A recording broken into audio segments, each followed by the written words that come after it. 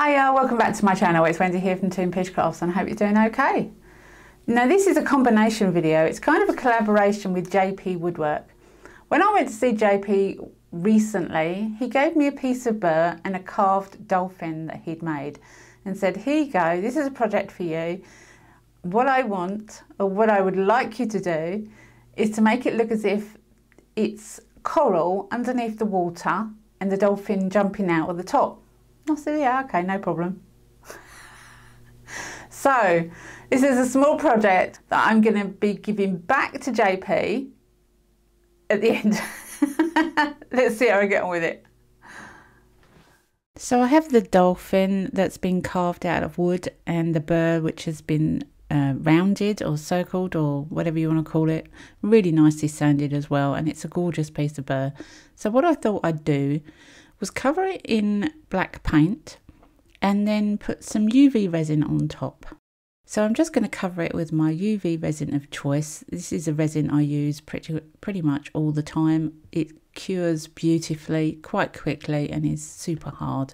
So I thought I'd cover it with that. And I'm just using a disposable paintbrush, which I actually do clean out and use again. They're not disposable if you use them again, are they? And I'm going to give it a quick flash cure with my small torch just to make it sticky. I don't want to cure it completely. I want it to stay sticky so that in the next phase everything will stick to it. So these are Let's Resin Chameleon powders, and they are powders, not flakes. They can mix in with resin. You can also put them on top of UV sticky resin.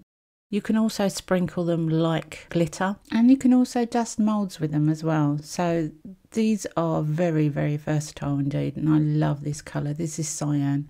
So I decided just to sprinkle it on and then push it around with a paintbrush to get it in all the little nooks and crannies. Now I do have another colour which is blue, and I want to use the two together.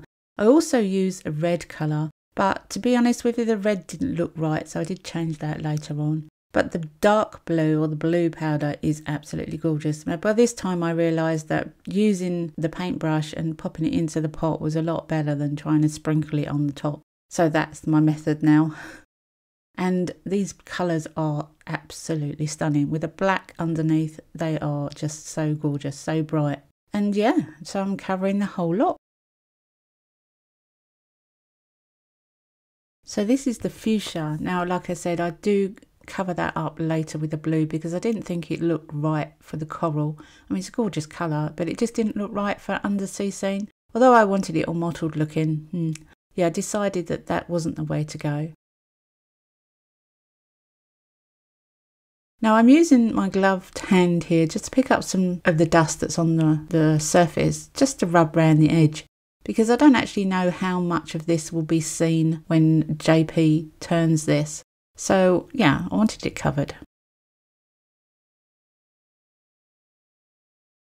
So this is the dolphin that JP has carved, and it's very sweet, but I knew that if I was putting it in resin I would probably potentially get bubbles.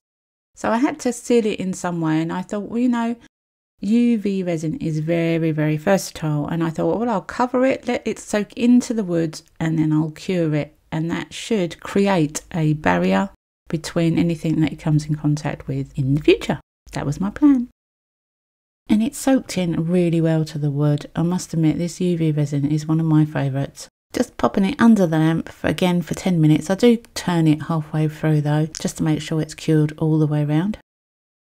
So I've put the burr inside a microwavable tub and I filled it up to just below the top level. I've also put a couple of shells and a couple of starfish in there, which are metal and they're like little charms. And I've stuck the dolphin to the side of the bowl so that he stays exactly where I want him to be, because he's not going to go entirely into the resin. He just needs his tail in there. So I'm going to be using Vista Ocean for this. It's a deep pour resin. It cures in 48 hours rather than 24, but it does have a recommended depth of 7.5 centimetres or 75 mil. Now I think I'm going to go just over that because I need it to go a little bit higher, but we're going to go for it. We're going to hope that it cures okay. So I've put a mark on the side of the tub where I need the resin to go to, and I'm just going to pour in up to that line. Now it's only a slight amount over the 7.5 centimeters. I think it was 8 maybe. But yeah, we're going to go for that because I need the resin to be where it is on the tail. So 2 days later it comes out of the pressure pot, and this is what I find.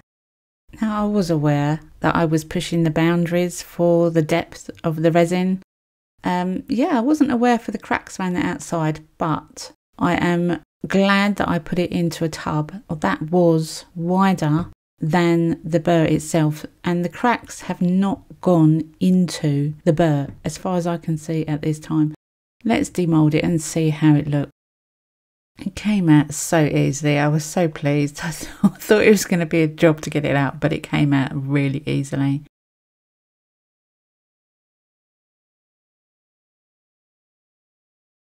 Well, that's quite a quick video, but I used JP's wood with JP's carved dolphin. Go and check out JP Woodwork if you haven't seen his channel already. He's an amazing turner. Makes all sorts as well. Does some scroll saw work that's absolutely stunning. This is going back to JP. So from JP to me, back to JP, and JP will put this on the lathe and turn it. Now, I did overstretch the resin because the resin was only meant to be 6 centimeters deep, and this is 8. So I knew it would have heat issues, and it's cracked. Not cracked, it's kind of bubbled, chipped out without it being on the lathe. Just around the outside. Now there's plenty of room. If you have a look through that, there's plenty of room around the wood to be able to take that down on the lathe and make it into a nice shape. You can also tidy up the top, although it's rippled on the top, and I think that adds to the water effect, to be honest with you. So this is going back to JP. Check out his channel. Can't wait to see what he does with this. I'm looking forward to it. Thanks very much for joining me. Take care. Have a nice week. I'll see you again next week. Bye for now.